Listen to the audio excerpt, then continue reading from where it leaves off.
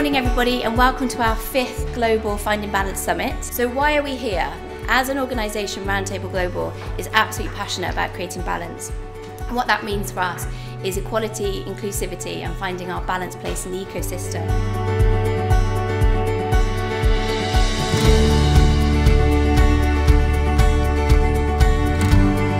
Well, I'm here because my organisation is involved in a transformational programme. We're trying to change the balance we have within the organisation to make it more inclusive and representing more of our different groups and just help them contribute more to the organisation's success.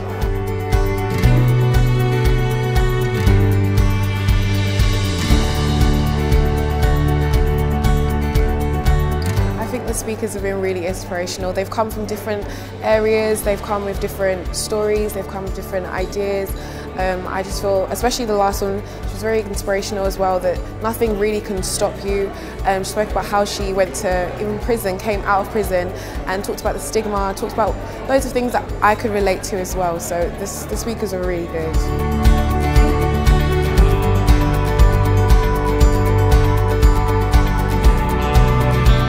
So one of the actions that came out was in terms of bringing young people into leadership more. If you make that equation to the corporate world, I wonder how many senior boards or senior leadership teams actually involve young people in their meetings, in their decision making, because ultimately a lot of the big decisions that are being made in those groups will ultimately have an impact on those people further down the line.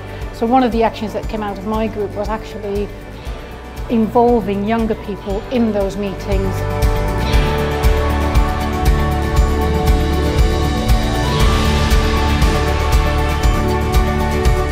And I've been talking to Thomas and Hugh, who are aged 10 and 11. And one of the actions that we've come up with to create balance in the technology industry, to introduce coding at school. As simple as that sounds, I'm sure that's not the case with a lot of the primary and secondary schools. Yeah, just to follow on from that, I just thought that transparency is probably something that's really important with everything that we've been talking about today. So when we're trying to evoke change, it's about being brave enough to show other people the choices that we're making and how we're trying to do it. There are plenty of female role models out there. Just look at Nobel Prize winners, scientists, engineers. They're all women. You just don't see them. So empowerment, I think for me, is about making people equal. Balance is inclusiveness.